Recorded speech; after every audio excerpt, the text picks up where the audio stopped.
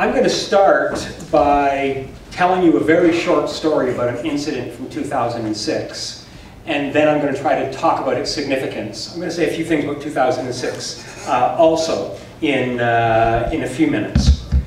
On February 19th, 2006, 65 workers at a coal mine in Mexico died in an explosion when their union leader charged the company and the government with outrageous and egregious violations of health and safety laws. And by the way, a subsequent investigation showed that there were 48 health and safety violations.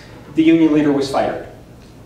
So the workers at 2 mines went on strike, and at a steel factory owned by this same corporation, they occupied it. 2 of those occupying workers were shot and killed by riot police and the army. Then, when workers at 2 of the work sites had been starved, bullied, and harassed back to work, but at 1 site remained out on strike, the government agreed that they could all be fired and replaced.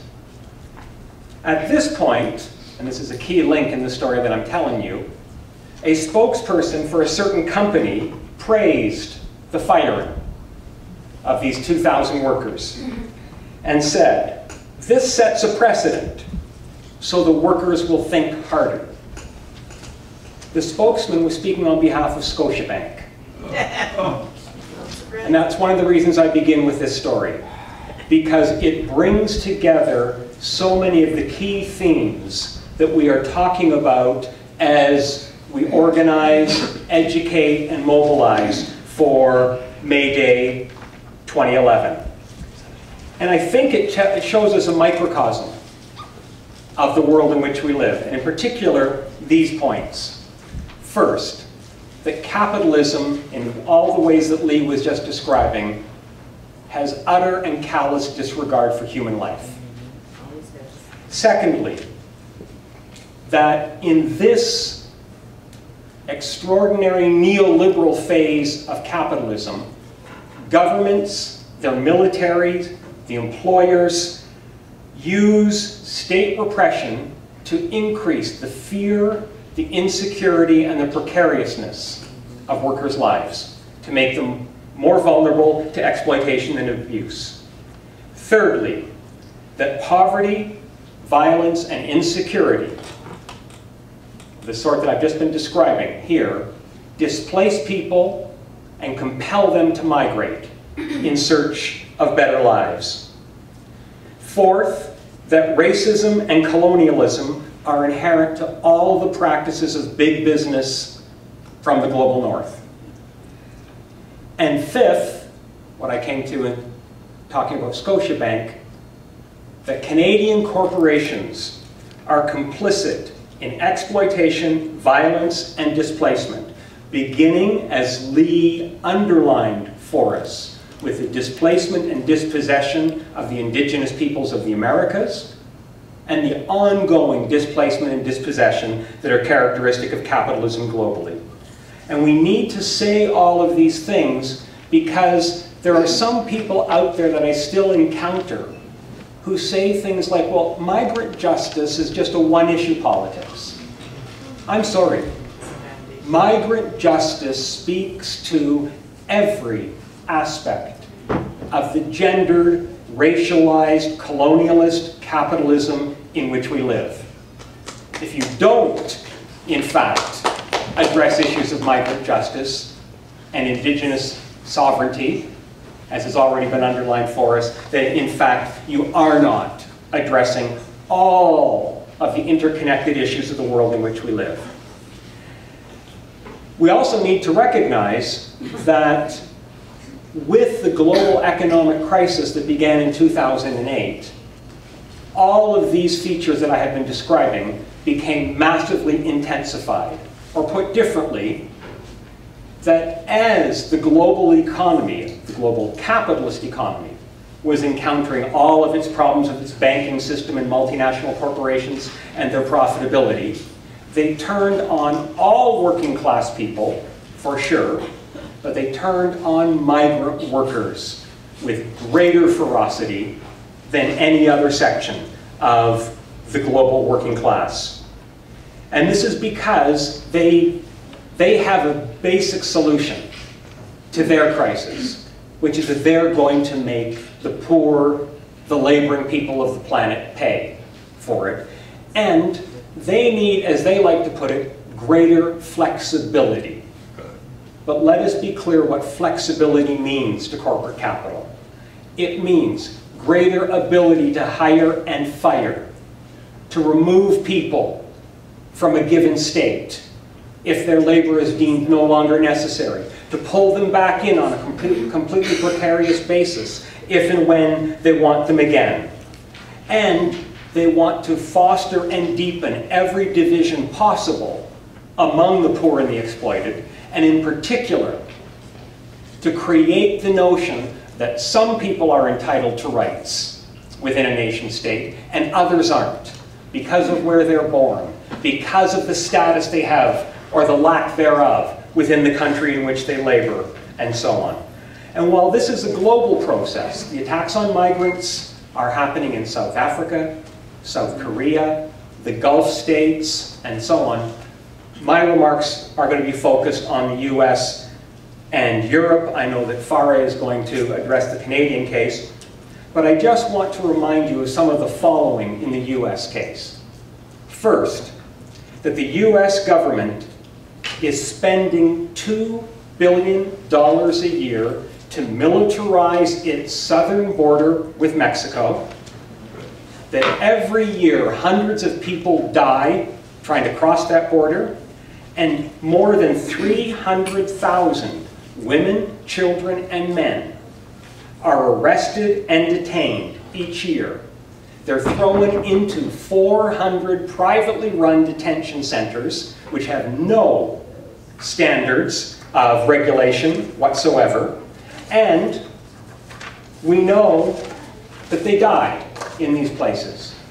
Between, for instance, 2003 and 2010, 107 detained migrants died in the custody of these places, places which a former US Department of State Department official refers to as hellholes.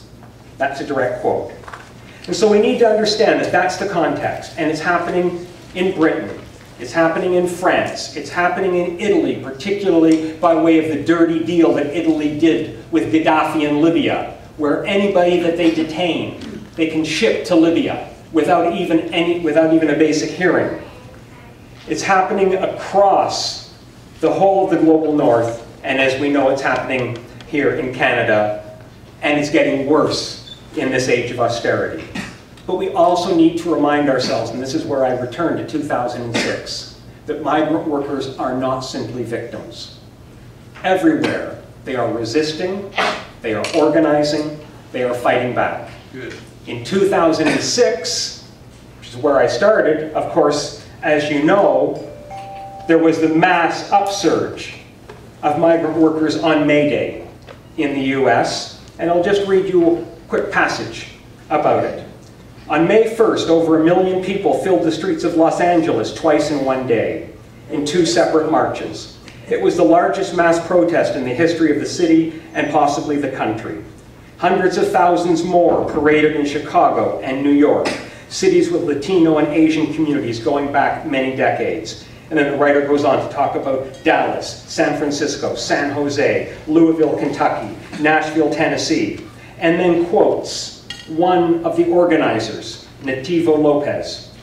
The protests seem spontaneous, he said, but they come as a result of years of organizing, educating, and agitating. Don't forget that point. I'm going to make one last comment about it at the end.